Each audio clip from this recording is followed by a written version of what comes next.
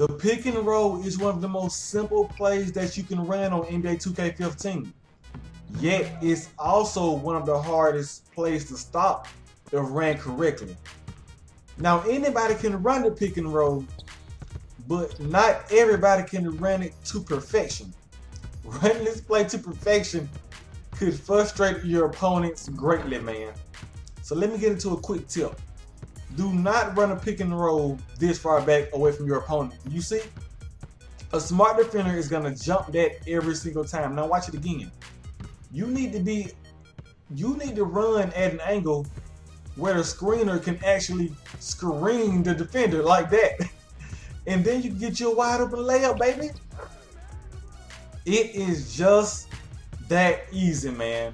Run the screen right, you can get an easy layup. Now let's look at the pick and pop. When running the pick and pop, you want to make your screener fade. Basically, to make them fade, all you got to do is just hold the screen button longer and that person will fade. It's circle on PlayStation and it's B on Xbox. Just hold it longer until you see that red fade pop up and then the screener will fade. Now, it's better to run this play with somebody that can shoot jumpers. If you got a center that can shoot threes, or a power forward that can shoot threes like Dirk, Chris Bosh, Kevin Love, you know, players like that, then you can run this play and you can really frustrate your opponent, whoever you playing against. I love running it, man. Now right there, I could have went and shot a layup, a contested layup with Mario Chalmers, but I would rather take the open shot.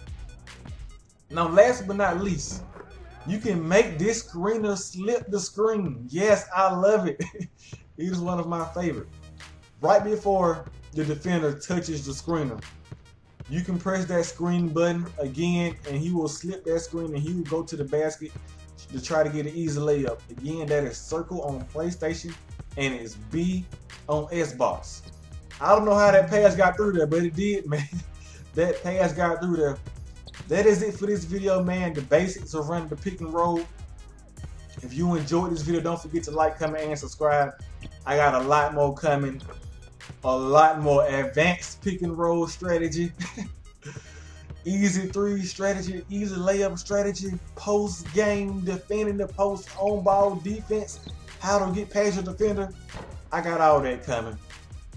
Thanks for watching.